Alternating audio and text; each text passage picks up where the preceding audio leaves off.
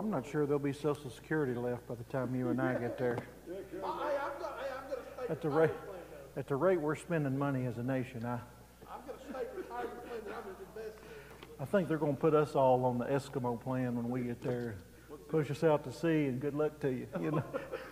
I did tell Suzanne the year that I retired, because she's already been in her office for 18 years. She was working on 19 years. Yeah, that's right. And I seen today that 14 states are giving stimulus payments out. Who is? Giving. 14 different states. I seen that. Tennessee ain't one of them, ain't there? Gas prices. Oh, Tennessee. no. How many movie kids then? Well, we caught several. We caught enough to feed 14 people every night. So it was a pretty good amount of fish. I mean, it wasn't smallmouth, walleye, and northern pike. And eating northern pike's kind of like eating pistachios. You know, where you got to pick through all them bones. They're very bony. The meat's very good, but you need a pretty good size one to get. If you get a big northern pike, you can get the fillets off of it, but we never caught one that big. So anyhow, I still didn't get to catch one, but my son did. I guess, you know, there's only one thing better than you not reaching your goals, watching your kids reach your goal. You know what I mean? So, What kind of bait? we stopped at this little old bait place, and we bought leeches, because leeches are indigenous there. They live in the water, and night crawlers. And then I bought this rig called a Whopper Plopper, and it's a top water, and it's got a little tail, and it spins as you crank it. And I caught biggest smallmouth of my life on that Whopper Plopper, and so I brought it up here and threw it on Boone, but it didn't quite have the same effect. So anyway, but it was pretty good. We had a great time. The thing that was really, well, there was a couple things I really thought was interesting about it. One thing was how long the sun stayed up. Sun was staying up every night till about 11:30 Central Time, which is like 12:30 Eastern Time. I guess. Well, you know, and then when the sun went down, there was like a low glow all the way around you, like it wasn't. It's like it wasn't fully down, and then it popped right back up at 5. So, you know, yeah. What's that? Yeah. What's? The winter time it flops. Right. You have like 4 or 5 hours daytime and the rest is dark. Yeah, see, we're much further south here in East Tennessee than our Western European ancestors were. You know what I mean? And so we enjoy much milder weather. The other thing that was wild to me was the mosquitoes. Like I have never seen the thickness of mosquitoes. Let me tell you something. Oh, dude, we had to put weights on Xander's ankles so they wouldn't carry him away. You could hear them. Like when you went in the evening, there was a certain point you go in your tent, you just hear a hum in the woods, and it was all mosquitoes in the woods. Just hear a hum, just zzz, you could hear that. And I was like, I asked my buddy Nelson, what are they living off of? Like there are millions of them. You know what I mean? I was like, I don't understand. Are they feeding off each other? Like how does this work? So there can't be that many moose up there, is there? I mean, maybe there is. What was the temperature like? In the mornings, 50 to 55, and then the day it'd get up to 80. You know, it was, and then now I'll be honest. One day I was cold, and I'm not a cold-natured person at all. Well, it was a day where the wind was just whipping, and it just whipped all day. The day we were coming in, you know, we're in these, you know, I don't know what y'all know about the Boundary Waters, and this isn't the lesson tonight, but we'll talk about it for a minute. There's no motorized boats allowed in. So no motorized boats are allowed in. So you've got a canoe in. And there's like hundreds of these lakes up in the Boundary Waters. I've got a map, and it's one of 10 maps. There's that many maps to cover the whole Boundary Water area. And you've got to have a permit for where you're going to launch. It's all federal land. You know, nobody can build on it or nothing. And you got to filter your own water. You know, you got to take something to filter water with from the lake. You're drinking out of that lake all week. And when we took off, the wind was pretty well about a steady 10, 15 miles an hour in our face. And it was like, you know, the waves were about 8 inches to a foot. But when you're in a 16-foot canoe with 2 kids and you've got it loaded down with equipment, I mean, higher than you think. You know what I mean? I know that don't sound like highways, but it was kind of nerve-wracking. And then a little bit of a rainstorm blew in, not a thunderstorm, a rainstorm blew in. Buddy, we were out there, and I was trying to paddle in that wind. And I've never had this happen. I got a cramp in my left hand, and this finger on my left hand would not open. It would not open. I couldn't. Does it? Well, I had to get over to the shore and wait about an hour for it to loosen back up. And I just was like, what is wrong with my hand? Trying to argue with it like it was going to listen to me. But anyway, but then we finally made it. So, and it was great. All the guys there were believers, you know, and we had devotions with the boys every night. And there's a group of 7 boys and 7 adults. And man, you know, some of them boys took to those woods just like duck to water. A couple of them you could tell like playing video games and staying inside. But anyway, so they weren't all like that. But it was quite an adventure, to say the least. We had the portage, you know, that's where you unpack all your stuff in your canoe, pick your canoe up, put it on your shoulders. Every man's got to carry his canoe, and we had to carry it 39 rods, and the rod is 16 feet. That's the length of a canoe. And it was up a hill, then down a hill, and I don't know which one was harder, going up or going down. It was rough. It's not for the faint of heart, that kind of a trip. It's like, you know, and you know, there's no cell phone signal. Like you can't get a cell phone bar out there to save your life. You know, you need to be in halfway decent health because there ain't no help coming, you know. You're about a day away from help. Yeah, I told Neil, I said, now if I stroke out or have a heart attack, I guess just tie me to the back of the canoe and drag me back in or something. I should float. Should be enough fat to float me. So anyway, all right, well, let's take our Bibles and turn to Daniel chapter 4, enough of the boundary waters. I'm sure I'll have more illustrations coming to sermons near you. It's been a while since we've been back in here. Various things happened last month. Now we're back in it, and today we're going to see something that looks and feels familiar from the other chapters that we have looked at, but it is different. And it's going to start out here with Nebuchadnezzar having another dream. And in the dream, he's going to want this one interpreted. He does make it a little easier on him this time and doesn't quite make the threats that he did last time, but he is still a very prideful, egotistical man. And he is definitely trusting in his power and his authority. And what we're going to see happen in the text today is God is going to bring a rather large dose of humility. So if we can, could I just get a volunteer to read for us tonight in Daniel chapter 4, and let's read down through verse 12, just 1 through 12.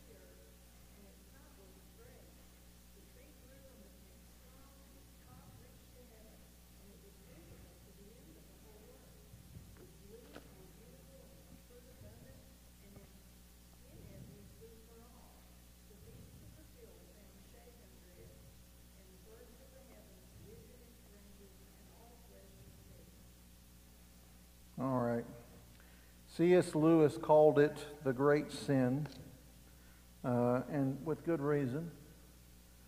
It is the sin that led to the fall of Satan. It is the sin that led to the fall of humanity and drove Adam and Eve from the Garden of Eden. And of this sin, Lewis says the following: there is one vice of which no man in the world is free, which everyone loathes when he sees it in someone else, and of which hardly any people except Christians ever imagine that they are guilty themselves. I have heard people admit that they are bad-tempered, or that they cannot keep their heads about girls or drink, or even that they are cowards. I do not think I have ever heard anyone who has not a Christian accuse himself of this vice. And at the same time, I have very seldom met anyone who was not a Christian who showed the slightest mercy to it in others. There is no fault that makes a man more unpopular, and no fault which we are more unconscious of in ourselves. And the more we have it ourselves, the more we dislike it in others. The vice I am talking about is, want to take a guess? It's pride. Or self-conceit. And the virtue opposite it in Christian morals is called, what's opposite pride? It is humility, right? According to Christian teachers, the essential vice, the uttermost evil, is pride. You know, you think about all the different vices that Christians can have, and we can have as people. We can be uncharitable. We can be angry, greedy, drunken people. We can be drunken not just on alcohol, but on all sorts of various concepts, ideas, and philosophies, on all different things that slow our faculties. We can be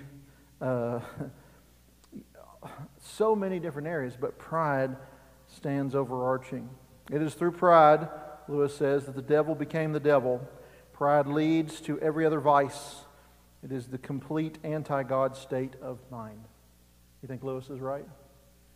I think he is too. And Jonathan Edwards, the great preacher, you know, many of you had to study his sermon in school, Sinners in the Hands of an Angry God. You know, I don't know if you're familiar, if you know how Edwards preached, but he would get up every Sunday in a doctoral robe, slide his glasses down on his nose like this, and just read his manuscript word for word. Can you imagine that? And he was reading Sinners in the Hands of an Angry God like that one time, and people began crying out in the middle of the sermon, "How then shall we be saved?" And they were clinging to the pillars of the church, had to stop the sermon, lead people to the Lord, and go back and finish it, because it wasn't Jonathan Edwards that was powering that thing, it was the Holy Spirit, wasn't it, that was calling sinners to repent. I mean, that kind of preaching would not be well received in most Baptist churches, I don't think, today. But Jonathan Edwards says this. He had a great theological mind, and he said, had much to say about the great sin. He says the following: the first and the worst cause of errors that prevail in such a state of things is spiritual pride. This is the main door by which the devil comes into the hearts of those who are zealous for the advancement of religion. 'Tis the chief inlet of smoke from the bottomless pit to darken the mind and mislead the judgment. This is the main handle by which the devil has hold of religious persons, and the chief source of all the mischief that he introduces. To clog and hinder a work of God, this cause of error is the mainspring, or at least the main support of all the rest. Till this disease is cured, medicines are in vainly applied to heal other diseases. And I could not agree with Edwards more in what he's saying here. Spiritual pride. Pride that is taken on the level with the Pharisees. Were they not the ones that were jeering to put Christ on the cross, right? And it is alive and well, unfortunately. Pride is much more difficult to discern than any other corruption, right? You know, I hadn't been around leeches a lot. Since I brought that up, we use that as bait. I don't know if you know this about leeches or not, but you generally don't feel them latch on to you. They have some kind of a chemical they release when they bite, and so they're trying to fly. I guess the way they're design flying under the radar. Xander actually had a leech on his foot when we were moving between camps. I don't know how long it was on him, but by the time we got to camp, it was on there pretty good. And he didn't feel it, he just noticed it whenever he moved his foot across the other one. We pulled that thing off, and that foot bled for probably 30 minutes, like it had just been pulled off. I had to like wrap gauze and wrap gauze and wrap gauze around it. And in many ways, I've thought pride is like that. It's almost like you don't feel the latch that's on there. You know, it's very self-deceiving, much like a leech. And it pulls away life. Much more difficult to discern in that corruption. For that reason, the nature of it does very much consist in the person having too high a thought of themselves. But no wonder that he that has too high a thought of himself doesn't know it. For it necessitates here that the opinion one has of oneself is what one has just grounds for, and therefore not too high. So it's sort of round thinking and why it deceives us. The heart is so deceitful and unsearchable. Nothing in the world is quite like this. It's a matter, and it can coax itself into appearing that there is no sin at all. One of my favorite books I read on church conflict when I was in seminary was titled "Mistakes Were Made, but Not by Me." And doesn't that encompass so many struggles and fights we have? The reason we can't settle conflicts in the body is because we're too prideful. Is because one won't go in humility, or the other won't go in humility. I remember reading in that book, the author said, most church conflicts can never be resolved, only managed. And you think, that's sad, isn't it? You think about that with our families. Is that a true statement for our families as well? There can be only one reason that conflicts cannot be resolved but only managed, and that is because of pride. It's because of pride. The heart is so deceitful. It is a terrible matter, difficult to convince of this work. The very nature of it, self-confidence, and to drive away into humility. Proverbs 8:13 tells us this: to fear the Lord is to hate evil. And it says, this is what the Lord says in this proverb.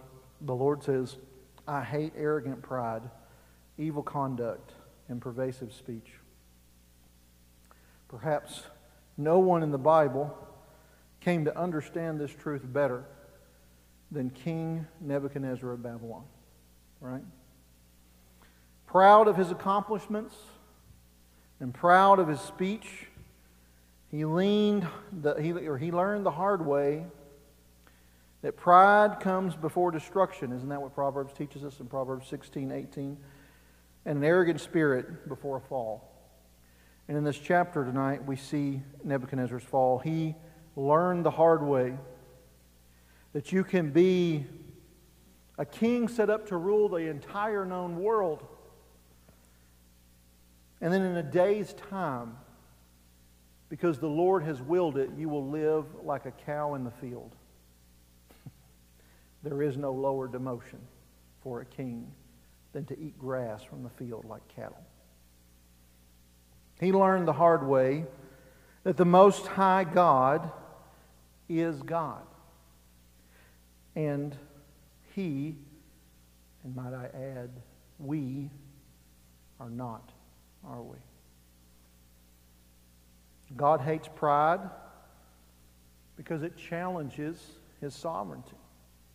One of the things that's fascinating to me in this chapter is how many verses are in direct reference to the sovereignty of God.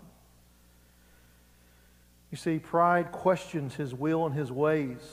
It claims a position and power for mere mortals that rightly belong to the King of heaven. Daniel 4 here, through the humiliation and then the restoration of a powerful man on earth in that day, it reminds us that God is in control and that we are not, that He is sovereign and that He sets up kingdoms and He knocks them down. He sets up rulers, and He knocks them down, right? These words in chapter 4 for us as modern-day believers, these are words of warning, right? They're words of warning. Warning for us and warnings for our leaders, aren't they? Be careful. What God did to Nebuchadnezzar, He can do now. It scares me a little bit. It's true, though. I mean, think about what Nebuchadnezzar has seen to this point. Let's review. What has Nebuchadnezzar seen God do at this point? Do you recall what's happened in chapters 1 through 3?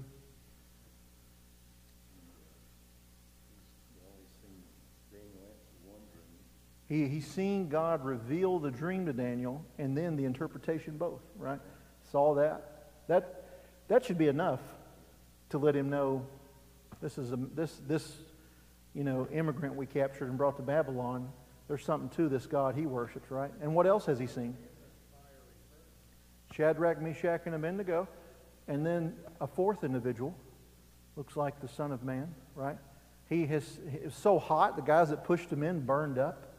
You know, what is the old Native American saying? You know, white man builds a big fire, stands far away. We build small fires, stand close. You know, big fire, hot. You know, no doubt. Probably, I think we discussed, could have been what they used to make that statue of himself. Even though he had seen God reveal to Daniel what his dream meant, he built a statue to himself. He calls for the people to worship him. He's an egotistical maniac, right? I mean, and when we meet him in chapter 1, what's he saying? If they don't discern the dream, he's going to what? Rip their limbs off and destroy their houses. And this guy means business, right? Now, by the time we get to chapter 4, he's seen the Lord do some things. And at the end of chapter 3, we see him bowing down, you know, in front of the Shadrach, Meshach, and Abednego and proclaiming the God that is there. And so in the start of chapter 4 here, his tone has changed slightly, but has his heart, right? That's the issue. King Nebuchadnezzar, do all the people's languages that dwell on the earth, peace be multiplied to you. It has seemed good to me to show the signs and wonders that the Most High God has done. So this feels like a different tune than chapter 1, doesn't it? It's like you're thinking, well, maybe this guy is truly a believer, right? Maybe he's finally come around. I mean, he's seen the dream interpreted. He's seen the guys pulled out of the fire. He might be getting it. He might be getting it now. But these words of assurance and comfort, they're not, I don't think, totally founded in a heart that truly believes. You know, as I said a minute ago, Proverbs 18:12, before his downfall, a person's heart is proud, but humility comes before honor. Humility comes before honor. Here's a great thing. Pascal said this, do you wish people to think well of you? Don't speak well of yourself. I think that's pretty good words to live by, right? I like that. All right, the king has given here in the beginning of chapter 3 another kingly decree. Feels different. It's also similar to chapter 2, having a dream and needing an interpretation, right? And the dream is different this time too, right? And this dream also disrupts Nebuchadnezzar's sleep, right? He can't sleep. It's bothering him. And it's fascinating to me here who he calls on first to interpret the dreams. I don't know about you, but I think I know whose shoulder I'd be tapping, right? Just go straight to Daniel, right? But is that who he goes to? You know, what is that old Chinese proverb? It is madness to do the same actions over and over again and expect different results, right? Unless it's a computer, and then it's not madness. Okay, well, I didn't know that was the exception. You would know, Jerry, not me. And so he calls all these wise men and magicians in, and he asks them about the dream. And of course, their answer is what? You know what it kind of reminds me of? It reminds me of Christians who get up in the morning and read their horoscopes. First thing, like, you know what I mean? Like, they get up in the morning, and they don't get the Bible out, they don't consult what God's will is, they get the paper out or they pull it up online and they read the horoscope as if the day you were born somehow has anything to do with your personality, right? You know, as if the alignment of stars and all this stuff, it's like looking everywhere possible but the direct source of where you're supposed to be looking. And Nebuchadnezzar is guilty of this. And this is in my opinion, this is an ignoring of one who speaks for the Lord, right? It's just, let's start out with what we can get here, and then if that doesn't work, we'll fall back on what the Lord says. Isn't that kind of like the world today? It is. People that are sinners, stuff that's so evident to us, but yet the world's so blind to it. Oh, it is. Yeah, I mean, let's try everything. You know, my kids are old enough now, they're starting to pay attention to, like, we don't have cable TV or nothing, but they go to my parents' house, and my parents still have a cable box, and they have different channels. They don't have anything inappropriate. They just have like the whole span. They have like a cable package.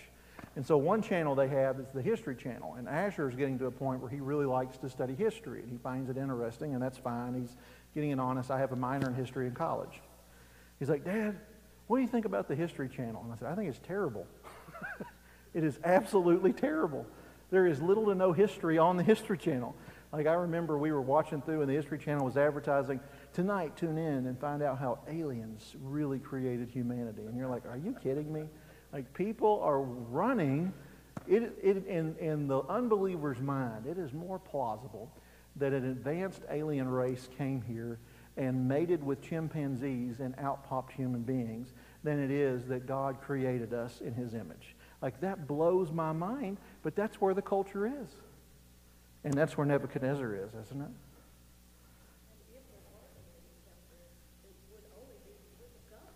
If there are, yeah. My opinion is this. I think that people do see stuff in the sky sometimes. I think it's all deception from demons, is what I think it is. That's my opinion. I've read accounts of people who have been abducted by aliens, and they have cried out for help from Jesus Christ, and it ceased immediately. So to me, like, if they really were space aliens, I don't think Jesus Christ's name would have the same effect unless they were demonic. So I think it's all, because you got to ask yourself, is this helpful to the Christian faith, or is this just a distraction away from it? And if it falls into the category of distraction, then I think that it's not of the Lord. So that's my simplistic thinking tonight, but I think that's the way it is. And these magicians are there, these enchanters, these Chaldeans, these astronomers, and they cannot deliver the goods. Shocker. The decree in chapter 4 is cut from a little bit different cloth, though, isn't it? There is a personal testimony, a sort of a gospel track, a dispension before a judge and a jury here, all wrapped up into this amazing story. And in making this decree, Nebuchadnezzar wishes to honor the Most High God whom Daniel serves, and his other friends serve as well. But he didn't lead with him. He didn't drive with him. You know, he was only at the point where he was bothered to a great extent before he even turns to him for help. He begins by noting the universe and even missional nature of what is about to be shared. He addresses everyone, right, in verse 1. If Nebuchadnezzar were alive today, I imagine he would call many press conferences, and he would take advantage of any social media platform so that every living person possible could see him and what he's about to say. There is language steeped here in biblical terminology. I think it's altogether possible that Daniel, the Bible doesn't say this, but because of the way Nebuchadnezzar is speaking, I think Daniel could have helped him with this address. We'll see in chapter 4 that Daniel apparently has a friendship with Nebuchadnezzar, that he actually has a care for him and a compassion for him. You'll see that when he delivers the interpretation. And I think that's great, right? I think it's okay for Christians to have, and really we should have, a compassion for those that are put into our lives. Even the egotistical maniacs like Nebuchadnezzar, we can love them and have compassion on them.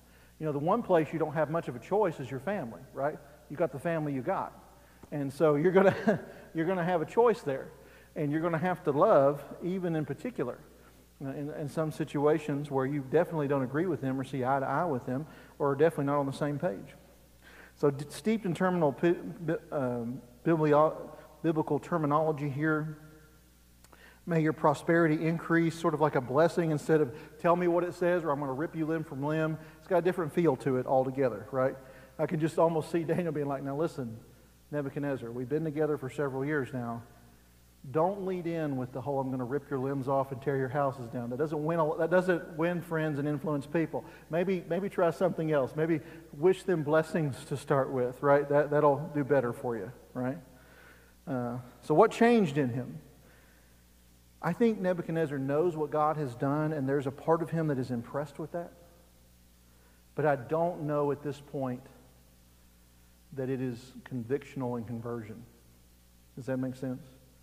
And I think there's a lot of people that are in a category like Nebuchadnezzar. They are impressed with what God has done in the Scriptures. They find it fascinating and amazing that God opened the Red Sea, swallowed up Egypt. They find it amazing that Jesus was delivered from the grave and that he walked out of it. They find it a miracle after miracle in the Old Testament of Elijah bringing back the widow's son. All these things fascinate them. And they have a fascination with the things of God and yet lack the conversion and conviction that is needed. It's more of an infatuation that is there. And so it's like, what this feels like to me is Nebuchadnezzar trying to come to grips with the truth and grandeur of who God is, but he's doing it through a pagan ideology and worldview. Does that make sense?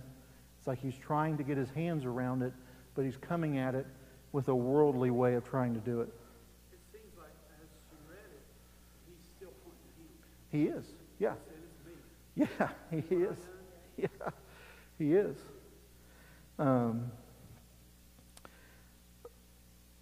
The verse 3, it almost reads like a hymn of praise or doxology. Brackets here, the chapter. The words recall, it feels like Psalm 145:13, which is why I think Daniel probably helped him, right? Because he would have had access to that. Two parallels here. How great are God's miracles and how mighty his wonders. His kingdom is an eternal kingdom and his dominion is from generation to generation. No God is like this God in what he does, and no God is like this God in what he has. Nebuchadnezzar's worldview and spiritual perspective had been turned on its head, and he's trying to make pagan adjustments, but he's just still not quite getting it. C.S. Lewis once more provides a really good insight. He says, a proud man is always looking down on things and people, and of course, as long as you're looking down, you cannot see something that is above you. And I thought that is a very insightful take for Nebuchadnezzar at this point. He's been looking down, hasn't he, from his throne and his authority. He is now looking up and trying to glorify God that is there. Daniel, so that's what we see as an intro. Now, as we move into what we were just reading, one point I want to make here as we make this transition into 4. It is good when our great and sovereign God troubles our hearts in order to get our attention. Have you ever had God trouble your heart before to get your attention? Right? It's like some people said, God usually, I've talked to a lot of my pastor friends, and I have seen this in ministry. God is so very patient with us. So very patient. He is much more patient than I am, right? God always gives a shot across the bow, right? Everybody knows that war terminology. He gives a shot across the bow. That's a warning shot from one ship to an enemy ship saying, you're too close, back up. You need to turn around and go back where you were. And God does that. But he usually kind of does it in phases, like in sort of like warnings for believers in particular, right? First it's sort of a prod or a poke, turn around, Eventually it can get all the way up to a 2x4 across the back, right? You need to turn around now, right? And then sometimes if that doesn't work, the consequences can be even worse.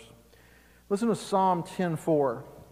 In his pride, the wicked man does not seek God. In all his thoughts, there is no room for God. That's what the NIV says. Isn't that interesting? The wicked man does not seek God. In all his thoughts, there's no room for God. So what's his thoughts captivated with if there's no room for God? It's self.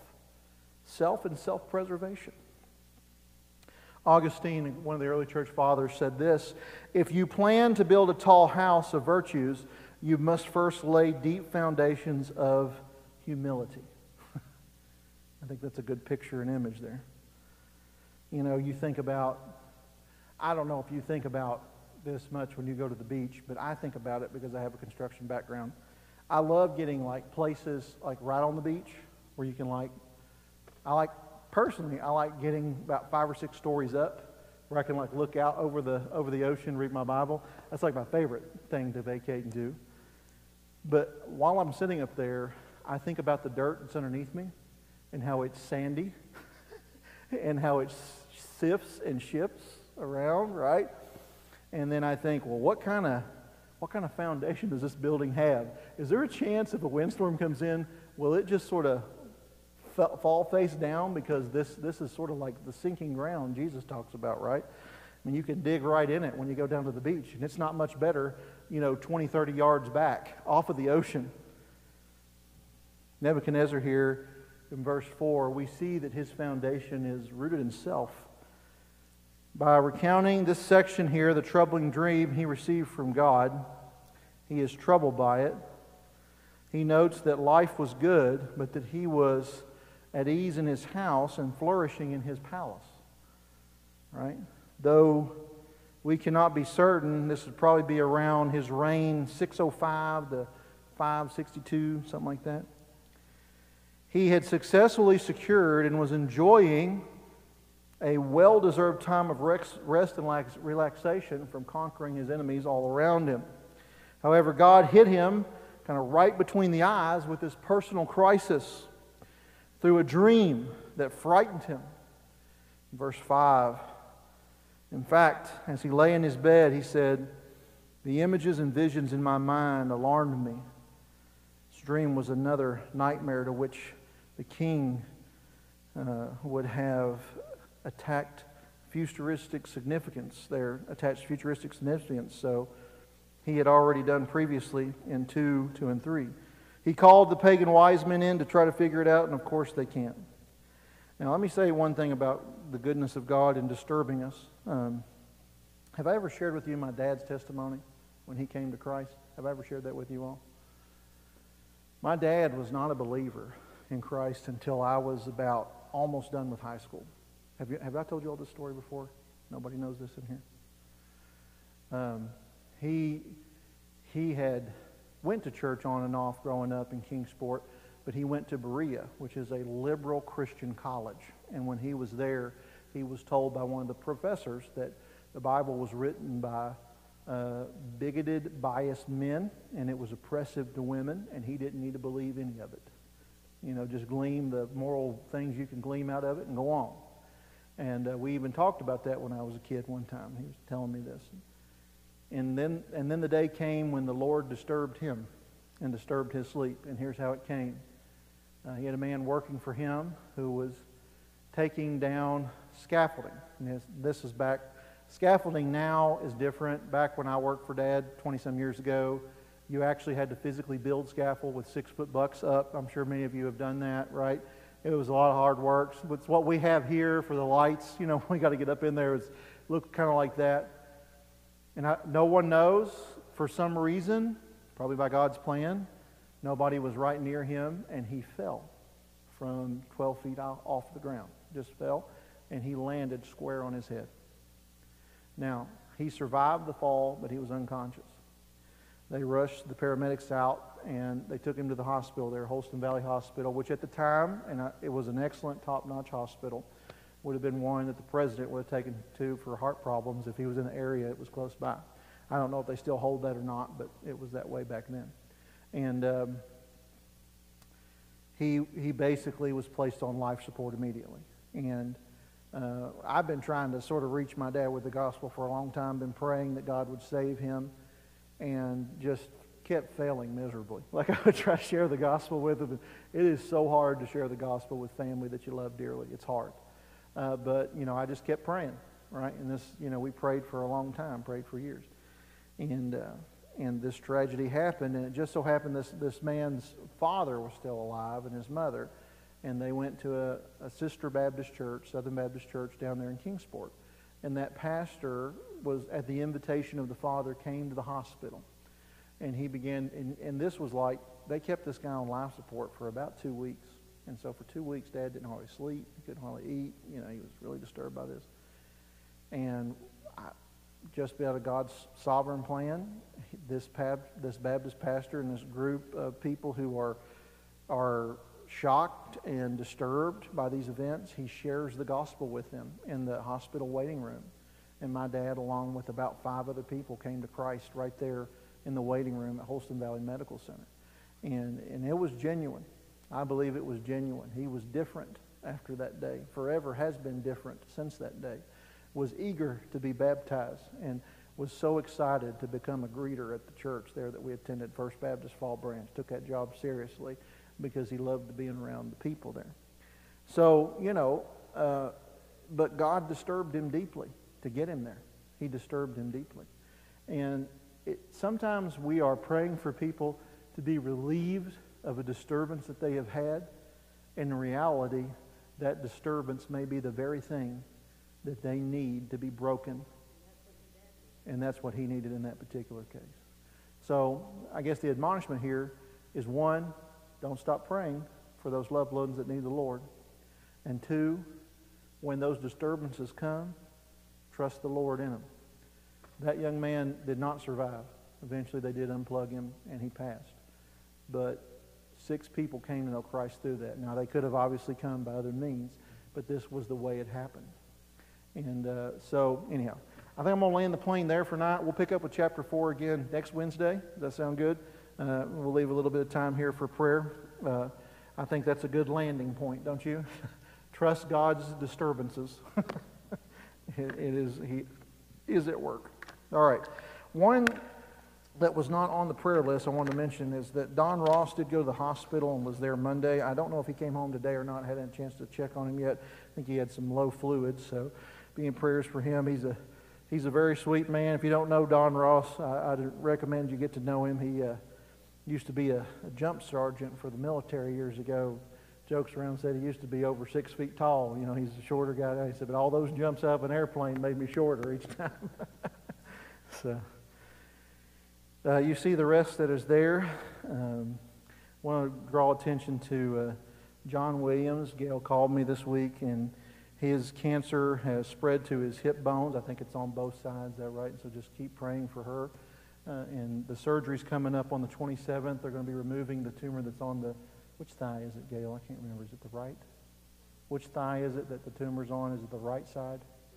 The right, that's what I thought, yeah. Because I was thinking last time I saw him, he was sitting in his office, and I think it was the right side there, yeah. So let's pray for him and pray for pray for Gail and all of them tonight. So any additional that are not on here? I'm going to be typing these out and make sure they get sent in. I did go see Harold today, and he is awaiting results from his biopsy. Won't get those till next week. He has no appointments this week, and to be quite honest, he's just wiped out. He just was sort of slouched down in his chair, and he just has no energy at all. So thank you for asking. Any others? Thank you all for praying for my sister-in-law. She is not doing any treatments the month of July. She's taking a break. She's done with her first round of chemo and radiation. And so I think they're going to restart everything back in August, pretty early in August. But they're giving her a month to kind of recoup from the first round. So far, so good. Okay? As good as it can go. But just keep praying and trusting the Lord with this disruption, won't we? With this disturbance.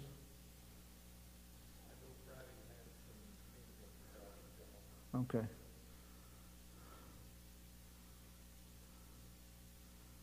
Sam Hyder, Friday, skin cancer on the jaw. Skin cancer removal from the jaw.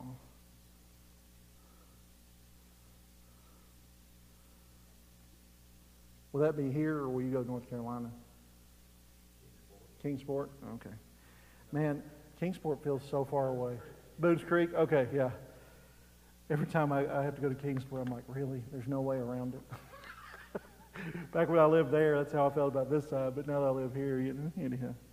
All right. Any others? I have a praise for you guys. You want to praise tonight too? Praise sounds good. I was meeting with a family from VBS where the daughter was saved last night. And we're walking over to kind of walk through the baptistry and all that. I went back over the gospel with her to make sure she understood it. And the parents understood it. We all did it together. We're walking over, and the husband says, well, Pastor, I just feel like I need to tell you that my wife's never been baptized. I was like, well, she hasn't. He said, no. And so we were up here, and I'm showing, little Riley what's going to happen and how it's going to work. Makes the kids feel more comfortable, makes everybody feel more comfortable. And then I looked and said, Mom, do you want to be baptized too? I said, you understand the gospel we went over tonight? She said, yes. And I said, well, you want to be obedient now to the Lord? That's the first step. And be baptized? She said, yeah, I do. So we're going to have another baptism. But I told her, I said, now I got to tell you this has happened before. There was a Sunday we had like 7 or 8 baptisms a while back. Do y'all remember that? It's been a while ago. But I said, I didn't know this at the time. That is the smallest baptistry I've ever been in all my ministry. And every time somebody would walk out, they would take water with them. So every time they'd walk out, the water level would drop. So I told her, I said, when we do this, I'm going to line y'all up from tallest to shortest, and the tallest has to go first, and the shortest goes at the end. And that's just the way it's going to have to be, because there's going to be a slew of you on that Sunday, all right? It's either that or we're going to have to go to the swimming pool, one of the two. Either way, we're going to get them under. So anyhow. Now, when that time do y'all remember when I baptized, what was his name? Scott Heaton. Do you remember that? Scott's as big as I am, or bigger. And son, when he went back, he about baptized me with him. We both got rededicated that day. So anyhow. But that family, the Lord seems to be working, and they're excited to be part of our church and moving forward with that. So God's been working there, and it's just a great thing. But yeah, we're going to have, I think we're having at least 6 baptisms that day. It may be 8. I have to look at the numbers again, but it's at least 6. So on you don't want to miss church on July 31st, okay? That's the day. I wish it was on the day of the picnic because it's all combined. It'd been easier on a lot of levels, but anyway, that's okay. It works out. All things do in the Lord's will. So give praise for that. And most of these are new salvations. Like these are children who have come to the Lord. Now, before you get all patting the pastor on the back, let me say a couple things about that. Some of these kids are our kids. They come to Sunday school. They get taught the Bible at home. And they've been hearing truth for several years from our Sunday school teachers, from their parents, from the pulpit. And the Lord's just now moving in their little hearts and lives to respond. So, it's kind of this is a community effort to see children come to the Lord like that. But ultimately, the Lord gets all the credit, So we just need to keep being faithful to what God's given us to do. See, that's my point with that. So. All right, well, let's close in a word of prayer. Who'd like to close us tonight? Somebody close us?